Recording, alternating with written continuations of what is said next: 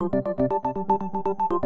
Beijing court has sentenced a Chinese legal activist to 4 years in prison for organizing a protest against the government. The BBC reports the official charge against 40-year-old activist Xu Zhiyong is one of gathering crowds to disrupt public order. The ruling came down just days after Xu's trial started last Wednesday. Xu was arrested back in July, and many speculate the government targeted him due to his growing popularity. He has fought mainly for government transparency. USA Today points out Xu didn't speak at his trial until the very end, when he read a statement to the court.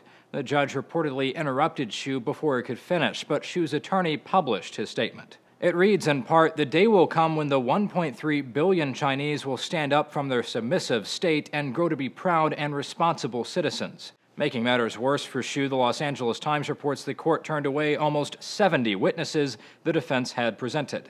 But so far, observers say the government doesn't plan on heeding Xu's advice. Instead, the New York Times writes the case is, quote, widely seen as a demonstration of the Communist Party leadership's determination to quell any challenges to its hold on power. Xu is just one of many government activists arrested in China during the last year. According to Bloomberg, there have been about 50 arrests since last March. The BBC reports 7 other members of an activist group Xu created are either on or awaiting trial on charges similar to Xu's. For Newsy, I'm Zach Toombs.